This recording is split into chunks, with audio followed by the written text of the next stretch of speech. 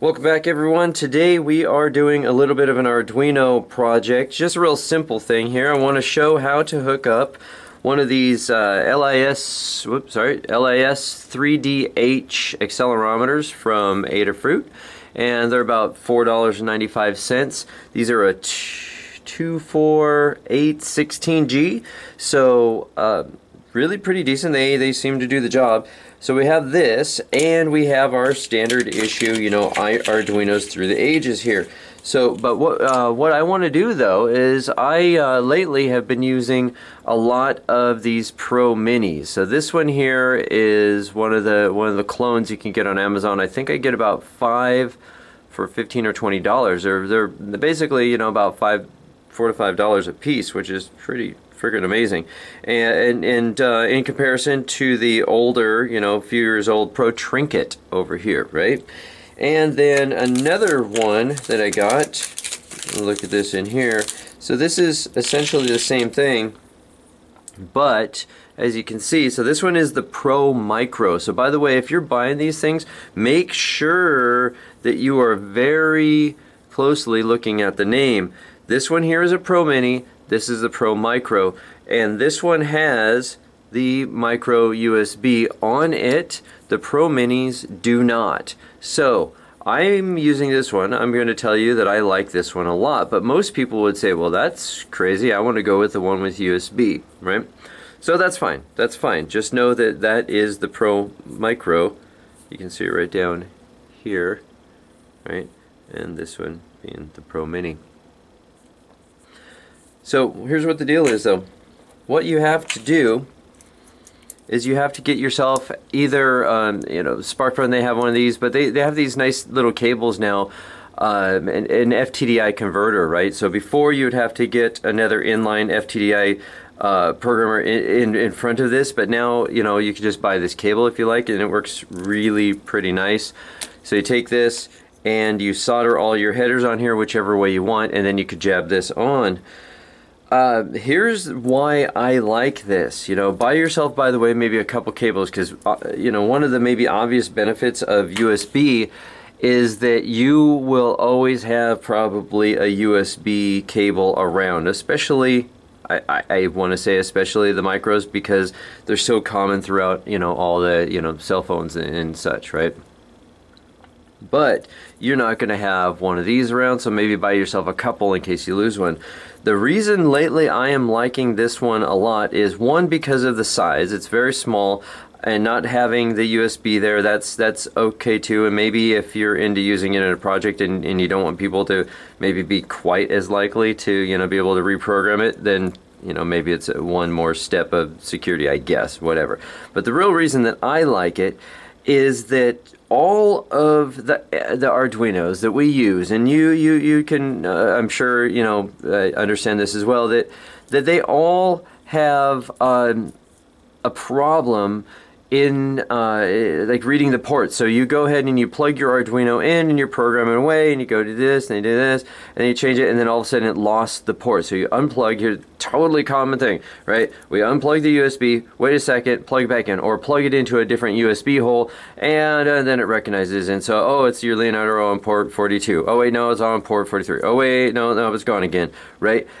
I have never yet had that problem with these and the FTDI cables like this. Not one time ever. And I could tell you, going back in class or doing anything like that where we're going back to, say, a Leonardo and we have to deal with that, it does start to feel pretty hokey. Yeah, so be that as it may. So that's why I'm using these.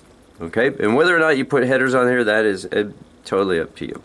So what we're going to do is we're going to go through, hooking this thing up here, jab this into here, and throw the accelerometer on here and see what we get for a readout. Alright, so take your programmer and, or your cable, sorry, and just plug it into there, and then on the Mini here, you want to look really closely. You'll see this is black over, so you line black with black, and then you can plug this in. If you plug it in the opposite direction, it has been done. It doesn't seem to do anything to it. I don't know if I'd say leave it that way for a long time. Now here's the accelerometer that we're going to use. The again, the LIS3DH. Now if you look this up, this is the number of the accelerometer chip right here, right? So essentially a breakout board with the addition of a few other things. So if you look here, what they've done is they give us the ability here to do I2C or SPI bus, right? So I'm going I2C, I2C, whatever way you want to say it. So over here, here's our voltage in, and then skip one here. Here's our ground right here, and then you have your clock and your data pins right here and here. Okay, so we'll do that, and that'll get us set up to know how to plug it into the Arduino. Alright, just know that if you have these, there's a lot of documentation online. You can see the pinouts and such. We don't need to have both of these. Now the thing we're going to have to do in the example file, because like everything else, there is an example file here. It has both SPI and I2C enabled, so to speak, in the code. And what we'll do is, you'll see, we'll just remark out the lines for SPI that we, well, all the lines for SPIs, because we're not using it. Okay. So here's our power and our ground. So we'll take this and stick that into, it's hard to look through the camera and do this. We'll take our ground,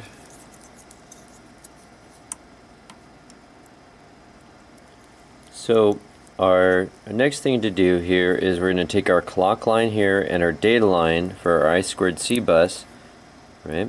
And we're going to run that over to the board. So you're going to have to look at the pinout, which I'm sure is going to be sticking up over there. If you look on the Pro Mini, you kind of sometimes you have to look around on the pinouts to find this, but they're these pins right here. The one pin above my fingernail there, the one closest to these pins here, that's the clock, the other one's the data. So if we come over here, I have, so here's my clock, here's my data. My data line is the red wire, okay, right? Oops, sorry.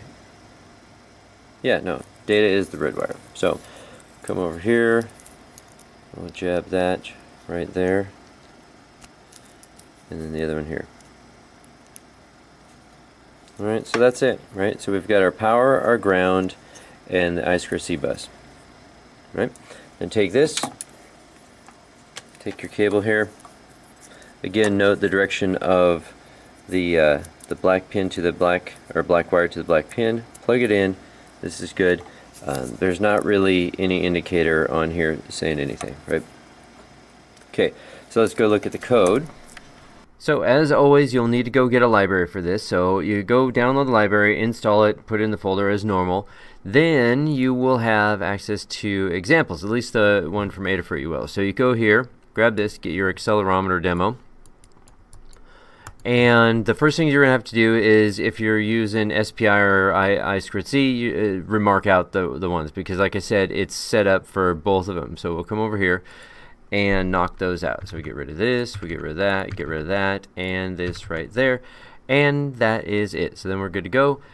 Now before I upload this, you want to make sure that you have your board selected and any other options in the port, right? So I've already done it, but you're going to come here and you're going to pick board. If you don't have it listed, of course you have to go to your boards manager and get it, so it'll show up here. So I have Arduino Pro or Pro Mini, that's good.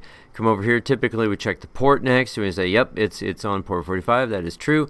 And this one has some options for which processor that you're using, and so then you would check that here and the proper voltage. By the way, be cautious of this, or I mean, depending upon devices you're using, these do come in different voltages, right? So make sure you know which one you're getting before you order. Alright, so we have that there. I'm going to hit upload, but then bear with me with the audio, because I got to reach over here to the other camera. Okay, I got to get over to the other camera, and so it can kind of talk from there and watch it flashing. So what's going to happen now? I'm going to hit upload. It's going to send it to it, but instead of seeing the board as usual start flashing, we are going to see the cable start flashing, the FTDI cable, okay? So here we go. So we hit upload, and then this, not the board, right? So that's it. So that's the thing is theoretically programmed now, and so now what I can do is I can open up my serial monitor, and I should be getting some output from the accelerometer.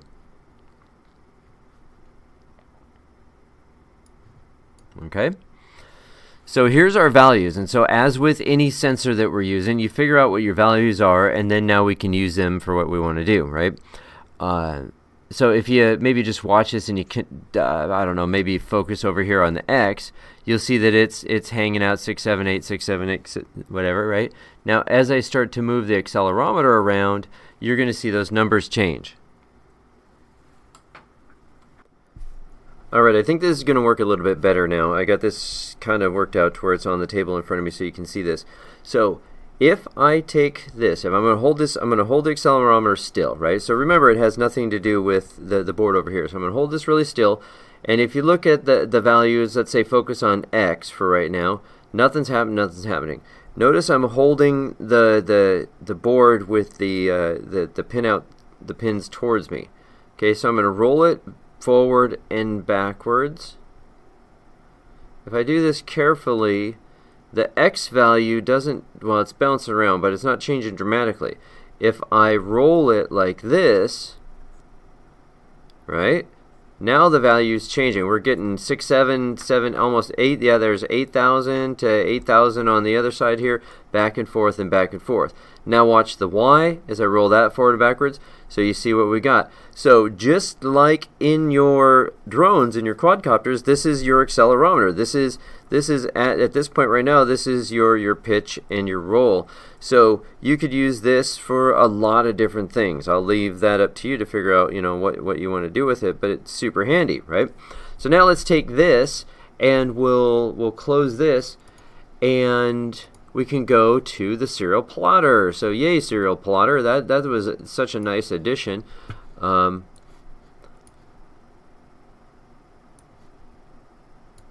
now watch this. So this is where it really becomes visible what's happening here. So I'm holding it really still, nothing's moving. The line that you see, the lines that you see here are X and Y, and this is kind of the Z. This is sort of like the velocity of things. So as I move this, you're going to see this change, and if I move it up and down really quick, you can see it change. So I'm going to just roll this or pitch it back and forth. So there is our Y value moving up and down. And so here's the neat thing. If I move this up, it's not just rate of change. It knows, well, it's remembering where it's at. So I can just freeze and hold it here like this, and then come down a little bit and then back a little bit. See? So I can draw myself a little happy mountain scene here. Right? Whatever I want to do. Bring it back. Okay?